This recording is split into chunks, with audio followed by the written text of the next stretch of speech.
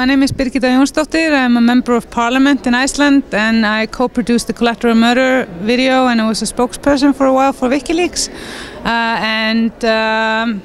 I have finally come to the United States, and I was allowed to come, which is very pleasing. And I'm primarily here to raise awareness about Bradley Manning and the video that I helped co-produce, because I feel that not enough people in the United States have seen it, and if they haven't seen it in a year, they need to see it again, because the Bradley Manning trials are starting on the 3rd of June, and that's when we all need to join hands to raise awareness about his situation. So tell people out there more of your background. How'd you get involved in, especially in Iceland, in your area? Like, what was your turning point for getting involved and finding out about Bradley Manning? What was that one thing that made you get involved and spread a message around? Well, I've been an activist ever since I can remember. I think my first direct action was when I was 14, I really tried to stop the Iraq war from happening with millions of people from around the world. When we had the financial crisis in Iceland, I did the unthinkable. I helped create the political party because I really felt that we needed people to go inside to try to understand how it works and to open the doors for the general public so that they can participate. And I wanted to create the legal tools for more direct democracy. I just happened to meet Julian Assange and Daniel Domscheit-Berg very early on as an MP in 2009. I started to work with them on a project in making Iceland into a transparency haven, where we have the best possible laws for freedom of information, expression and speech in the 21st century.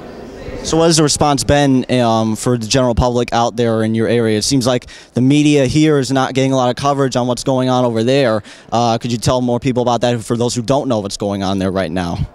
Yeah, I mean, we had the third largest financial collapse in the history of the world because very similar stuff as are happening here, the perfect marriage between the corporate and the state.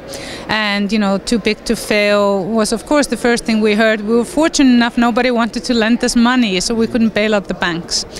So we've had, since the collapse, more direct democracy than ever before in our history. We're a relatively young democracy in the sense that we were occupied by the Danish until 1944.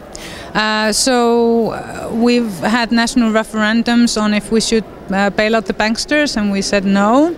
It was a huge risk, and Iceland was taken to a European court if we had done something not according to European law. And we won just recently, so it proved that it was worth taking the risk, because if we would have lost, it would have meant that all nations are responsible for private debt, which is crazy. And we've also had a really beautiful project going on, which I am exceptionally proud to have been able to facilitate. Unfortunately, it's been stopped on its track right now. But one of the demands during the revolution in Iceland was we wanted to rewrite our constitution by and for the people of Iceland. It is a constitution is really a social agreement on what sort of society you want to live in, and it's important that each generation actually has an opportunity to rethink and reevaluate and affirm, make it affirmative if they want to carry on in that society their ancestors built. And so we did that, and was actually crowdsourced, and it was a beautiful constitution, so much in the spirit of the society I want to live in. Of course, it wasn't just as radical as I would have liked it to be, but no one person will have the perfect constitution. But if you allow to be in the constitution tools for the general public to be able to put forward bills and call for national referendums, we're on the right track, and we are all these things built in it.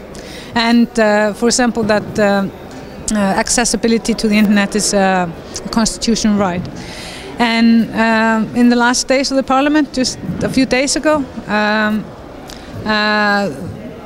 the old powers blocked it and stopped it, so we didn't get to vote on it, even if the nation had voted that they wanted it. So we'll see what happens, but we'll need massive campaigning to get it back on track. So for just to wrap it up here quick, tell us where the viewers out there, where people could find your work or your good work, your website, and anything you want to share for people out there, for people to get involved in and contribute something.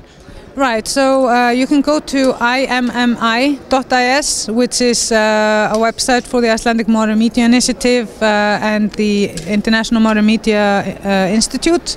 And if they want to see what I'm up to, they can go to I'm the chairperson for the IMI, but to the more personal side of me, they can go to birgitta.is, and there are links to all my different sites, my blog, Twitter, Facebook, and my very ancient web page, because I was the first Icelandic woman to develop web pages in '95.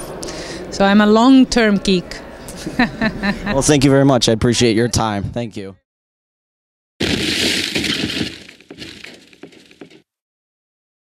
Bradley Manning's story. He was the young soldier who released the security tapes to Wikileaks, which Julian Assange published. But he also released videotape of war crimes by American soldiers in Iraq. Anyone disagrees with the government or any powerful entity, they usually get smeared. Their motives are pathologized, psychologized, and always marginalized. And we see this in Bradley Manning so much in the mainstream press coverage.